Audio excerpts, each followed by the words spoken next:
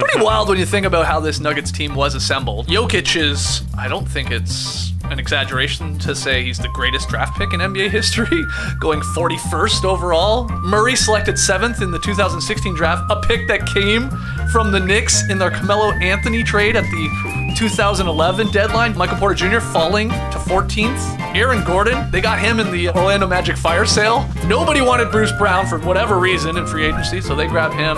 And KCP, really a contributor as well. A lot of these guys instrumental in the Nuggets championship team there. But yeah, Jokic at the 41st pick of the 2014 draft during a Taco Bell commercial. Now he's one of the greatest. Quesarito. He outlasted the quesarito. It's not even on the menu anymore. Damn!